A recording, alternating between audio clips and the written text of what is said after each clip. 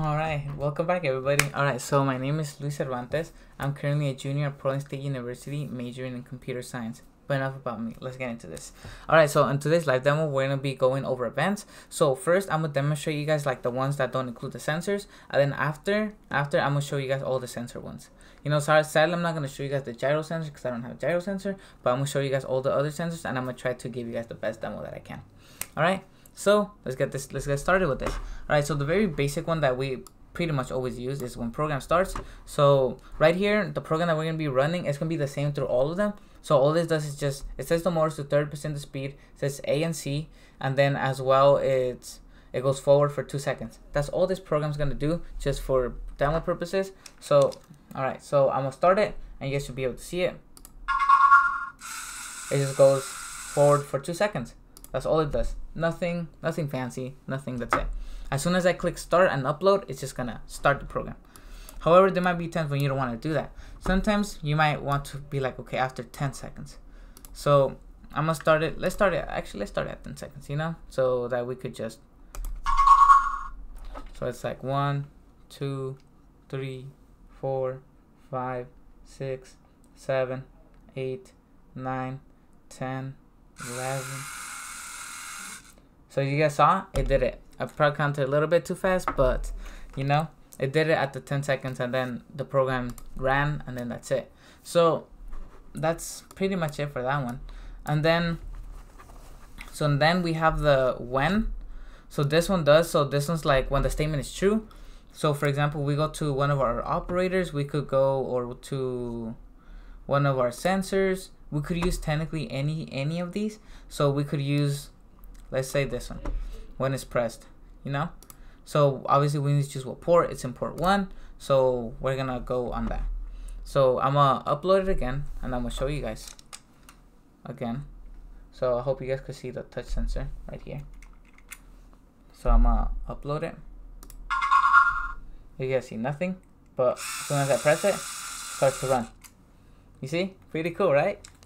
So you have a lot of options. Obviously this is just one of them, but you could use one of your operators. You could just like if they're both true, just stuff like that. It's pretty simple, pretty straightforward.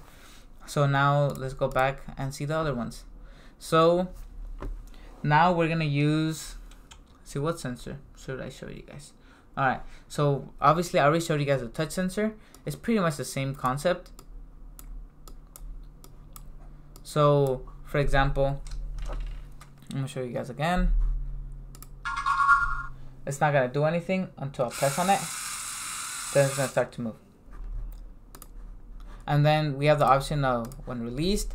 So this one's a little bit more difficult. So I'm gonna upload it. Okay, and then I'm gonna disconnect it. Then I'm gonna show it to you guys. Okay, so right now I'm holding it. Then I'm gonna start it. So as you guys see, nothing is happening because I'm holding it. But as soon as I release it, pretty cool, right? Alright, so now we're gonna go and we're gonna use the distance sensor. So before you actually run it and anything, please make sure that you actually have it connected on the right port. So this one is port 4, but we're actually in port 2. It shows us right here on top. It shows us what port we're in and everything, you know. So port 2, and then we want it to be less than 15. Let's say less than 15. Let's say less than 6 inches. All right. So I'm gonna upload it. Nothing's happening right now because there is nothing in there. So I'm gonna put it on the floor. And then I'm gonna switch cameras for you guys. And then, so as you guys can see, the sensor's right here. So technically it's facing the wall, but as soon as I click something, really cool, right? So that's all it kind of is, you know. So it allows you so that like, obviously I could change it and be like, okay, when it's greater than, when it's exactly, and then change more than, you know, I could change centimeters, I could change the distance, but it's essentially the same concept. If you know one concept, you know the rest of them, you know? So it's the same thing. It's just now you're looking for different conditions, but it's overall, it's pretty much the same thing. Me going through all of them, that's not really going to change the difference because they're all pretty much the same. So now we're gonna go, so we did, and then, oh, now we're gonna do the color sensor. So the color sensor is pretty interesting in my mind because like it defines the color. So since I only have the color blue, we're gonna be looking for the color blue.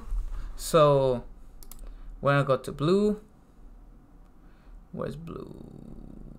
Right here. And then, so as you guys can see, the color sensor port 4. So right now it's in 3, and then it goes to 4. And then if I play it, nothing's gonna happen until I'll put it on the floor. And I'm gonna switch cameras for you guys. And then as soon as I put it on the mat, it's gonna start going. You guys saw? Pretty cool. So you guys saw that, like as soon as it recognized the blue, it started going. And same goes for all the other colors, when it's white, when it's black, you know. So you know, sometimes you might be going and you might be like, okay, if the floor isn't black, I don't want you to go. If the floor isn't white, I don't want you to go. So that could be very useful in many senses. As well, you have the option to go to use the buttons.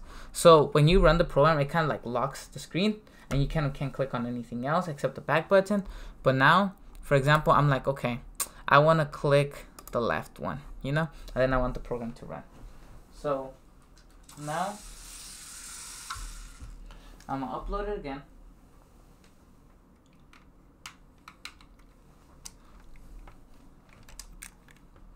If the cord recognizes it. Alright, sorry for the technical issues. Alright, so now we're gonna upload it. So as you guys saw, I didn't do anything. I'm gonna show you guys on the screen. So as soon as I press the left, it went. Pretty cool, right? So same goes for all the other buttons. You have the option to do all the buttons if you really want to. So you pretty much really have no limits when it comes to them.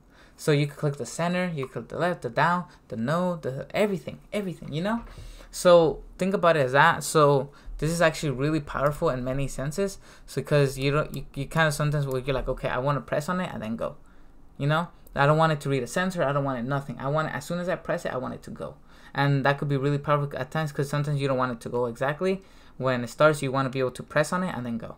Because as you guys seen in the previous demos, like I just used the one where the program starts and then it's just running and then I have to disconnect it and then upload it. So doing that, it removes all of that hassle.